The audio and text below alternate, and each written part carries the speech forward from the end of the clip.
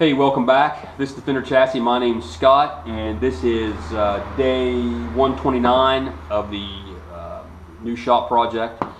We're going to change the format of this update, try to make it a little quicker and give you a little better shot of the work that's happening. What I'm going to do is, as I go along and talk about what has been completed, I'm going to insert the pictures, still pictures, rather than walking you around and giving you some shaky footage. What's initiating this update is the contractor showed up yesterday to start framing of the new building. We're currently setting in the old garage that was on the property, and let's start with that and tell you what's going on with that. You can probably see in the background the walls in here are all white. We did a coat of block filler and then a coat of Sherwin-Williams Promar 200 satin in a color called Everyday White. The block filler, we thought we had enough material to start with that was left over for some previous jobs, and turned out we didn't. So there was some unmarked material that we started with, and then there was about 3 gallons in a 5 that was some commercial grade material that turns out you don't need unless you're going to put epoxy over top of it. And we got down to the end and had everything but this one wall done and had to go get more material. So I bought another 5 of block filler, but this time we bought just a block filler from the Promar 200 line, and it actually, I believe, performed better as far as filling the holes and the cracks and the divots and things of that nature. So if I had to do it all over again, I would have just went and bought a 5 of that. But it turned out pretty well for what we started with. Looks pretty nice. Like I say, I'll throw some pictures in here of what that looked like maybe as we were going along. In addition, we painted the soffit of the building.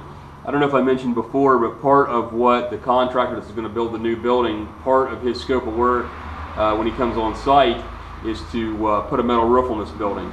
So in preparation for that, we had discussed the possibility of replacing the soffit and fascia on this building just for a better cosmetic appearance, and that and the colors were going to change. This building was originally white and had white soffit and fascia and gutters and all that. But you know, the stuff was old. I'm sure it was 30+ years old, and the cost of new material was going to be $700 to $1,000 even if I did the work. So what we did was, I have a sprayer that I've got an uncle that was a painting contractor, and I've got a sprayer that was his, and we power washed the whole building, and including the soffit and the fascia and all that, and then went back and sprayed the soffit and fascia brown. Now the building's not painted yet. It's going to be the same color blue as the siding on the new building, but the plan is to tack that in the next probably 5 or 6 days, and this building will be complete cosmetically, with the exception of the man door. I've got a man door on order. That's one other thing maybe we want to talk about. I have had bad experiences with wooden frame metal doors, and so I did a little more digging. Rather than buying, you know, what's available at like Lowe's, Home Depot, is in the neighborhood of like 130 bucks, something of that nature. And the problem with that is they don't come bored for a deadbolt anymore, and I definitely wanted that. So I did some digging, and what I found was that Lowe's sells a door, and I don't remember the company that makes it. It wasn't something that was obvious to me or something I'd recognized. But they make a metal door with a wooden frame that has 6 inches of composite material at the bottom of the frame, and that's the problem that I've had with those kind of doors before. I put 3 on the old shop, and the bottoms of the doors were rotting out, and I even took time to paint the bottoms of the doors so that you know, the fibers of the wood act like a straw and suck moisture up in them. And I painted the bottoms of those doors before I installed them, and they're still rotting. So what I did was, and it cost me a bit more money, with a discount that I talked them into, it ended up being about 250 bucks with tax, which is almost double the price for the door. But it's a full metal door. There's no wooden core or anything of that nature. So even, you know, it's not just metal on the inside and the outside. It's metal, you know, the whole deal. And the framework, even though the frame is wood, the bottom 6 inches is a composite material along with the sill. The sill is also basically it's plastic. And so we'll give that a shot. And I also ordered the door without brick mold, because the door on this building, this being a block building, you know, it has 8-inch thick walls, and they had a standard frame, and this door sat to the outside, and that therefore the hinges didn't come clear to the inside of the block, and this door didn't open all the way. That and the fact that it opens the wrong direction, which we corrected with ordering a new door. What I'm going to do is I'm going to set the door to the inside, and like I said, we ordered it without brick mold, and then I'm going to go ahead and trim it out with you know, I'm not sure what yet, but something. We'll trim it out so the whole door and the facing and everything, and then that way, because before the brick mold sat to the outside of the building, and they didn't have it flashed, and so water would run behind the brick mold, and that caused some problems. And one other thing to note, the floor where this door, where it sat, is not level, and therefore, so the door ended up being a little bit crooked. And I went round and round in my mind how to correct that. And one thing that I did, because the frame is barely big enough, or the opening is barely big enough for a 36-inch door, and it actually is kind of like a pyramid. The top's narrower than the bottom, and so to have room to make some adjustments and do some shimming, I ordered a 34-inch door and frame. So that way I've got a little bit of room to shim it. And what I'm going to do is I'm going to hold that sill a minimum of probably a half of an inch off of the floor. Now, what that means is that sill's not going to have any support. But what I'm going to do is I'm going to go buy a bag of industrial grout, and then we'll build a little dam on the inside and a little dam on the outside, and then we will pour that. We'll pour the underneath of that sill with grout, and that should provide enough support for that. So that maybe we'll show a little bit of that installation on the next update. Let's talk about the garage doors. I didn't get a price on replacing the overhead doors in here, although from experience I can tell you for the doors that I would want to put in here, we're going to be in the neighborhood of $1,000, $1,200. That's not something I'm comfortable spending right now. By right now, I mean in the next 12 months. So what we decided to do is to try to patch these up as best that we could. So what I did was we took some 3/8 plywood, which is more like 5/16, I guess. And the panels that were rotting out, that were in danger of, you know, allowing somebody to get into the garage, I took and cut that plywood to cover those, and then we used drywall screws to attach them to the doors. And while we did that, we also used polyurethane style glue, or Gorilla Glue, you may be familiar with that name, to attach those. So even if somebody were to pull the screws out, they probably wouldn't be able to get the panel off. And then you know, we had already power washed the doors, and we got a coat of paint on those. So like I say, you're already looking at pictures of that work while I'm talking. So that got complete. So effectively, the outside of this building.